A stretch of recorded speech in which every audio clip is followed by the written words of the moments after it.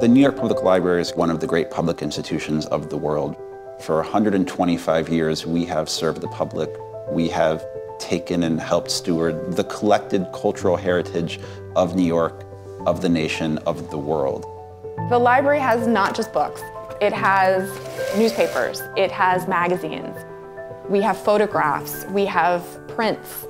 This is one of the only 11 known copies of the Bay Psalm book, which is the first surviving work printed in British North America. We have more information available to us than could ever be imagined years ago. We are currently at a moment of total transformation. The agent of change is digitization. What the cloud enables us to do is make materials available to thousands and thousands of people simultaneously. Cloud storage is effectively forever. The things that are put in the cloud now, they're going to be maintained across generations, across technology changes. The scale of the library's task is a fairly absurd one, and that makes this the most exciting moment in the history of the New York Public Library.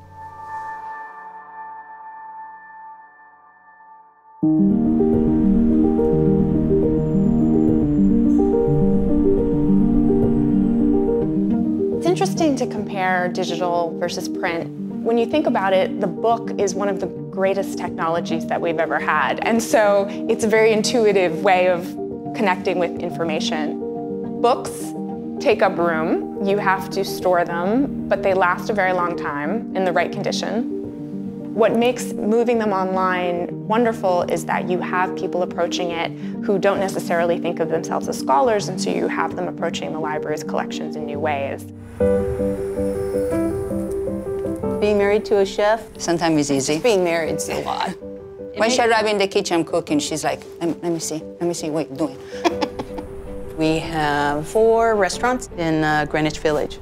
So we're in the process of developing a restaurant to open mid-2020, and it's taking its influence from early American cuisine, whether it's shaker design and furniture or philosophies. It's about the experience. Instead of this kind of clock, we go for a shaker hanging clock that could be great. All our restaurants begin with a lot of research. We think of the design and the menu and the neighborhood and the whole thing, the whole bones of the project. We found a great source of inspiration through the public library to learn about graphics, to learn about ingredients, language, just searching out information. You don't know what you're going to find sometimes. These are menus from the library's menu collection, which has about 55,000 or so restaurant menus in it. It is the largest collection of restaurant menus in the world. We've digitized them and then made them available through this website called What's on the Menu. You can sort through it by dish, by name of a restaurant, by year or period. It's like having a library in your house all the time. To go to the library, not all the time you have time, so you go online and search online. With What's on the Menu, you can actually do research on a granular level that you can't really do if you just approach the physical menus themselves. One menu presents a lot of different things that we're going to use when we're putting together a project. We'll read and we'll go through 4 different renditions and we'll say, commonalities, proportions. When you look at a lot of these old menus, the term for avocado was actually called alligator pear. And if you look for alligator pear, you'll see it appearing on many, many menus. You don't necessarily know it's avocado unless you do a little bit more digging. Sometimes you actually use these menus to connect to other things that then give you more information. But that's one example. Today we're making an oxtail soup. We're following along these older recipes. Everything here is really ordinary in a special way, and that's very striking. So it has to be really fresh and it has to be done really well.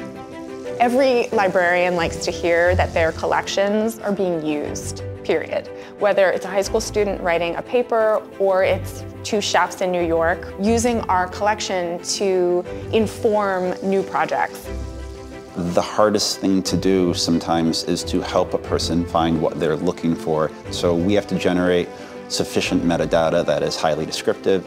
You never know what's going to be the thing that reveals something interesting about the subject matter until you do it. So by lowering the cost and the time to create and experiment and to innovate, AWS gives the library this new capability that they didn't have before.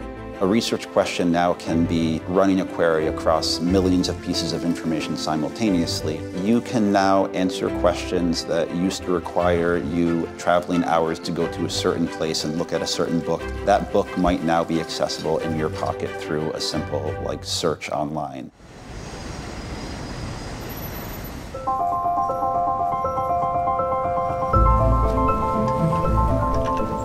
The biggest challenge the New York Public Library faces in doing this is truly one of scale. We have millions upon millions upon millions of things that we have digitized or want to digitize. It could be sort of anything that was ever created by an electronic device that helps tell the story of someone whose collection we are taking on.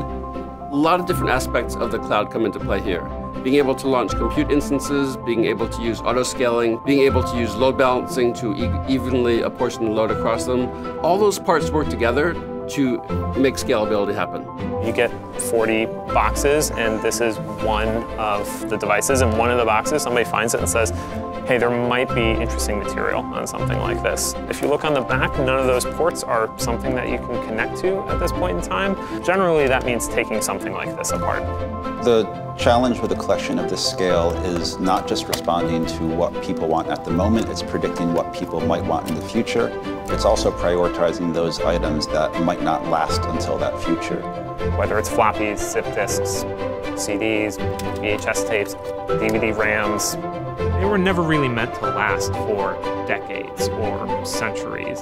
So part of what we've done through our digitization and our born digital preservation efforts is to migrate that information from its original format into something else that we can access in the cloud. Digitally, we are currently at 5 petabytes and rapidly growing. 5 petabytes, that's a lot of data.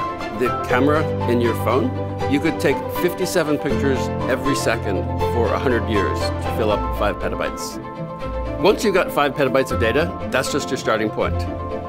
And what we see in the future is having that much information sort of multiplied at a scale that is even more unimaginable. You don't just set up 3 petabytes or 4 petabytes of material on a server somewhere and say, I hope it works. A really important aspect of doing long-term digital storage is making sure that your data isn't being quietly corrupted along the way. The cloud takes care of that for you automatically.